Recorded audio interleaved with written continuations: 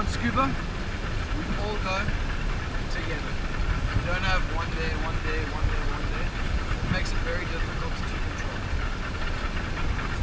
When we're on scuba, we can generally sit at about 5 to 6 meters.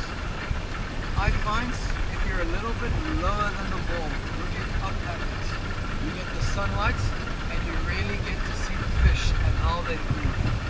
It's beautiful, absolutely beautiful. And you're out of the way.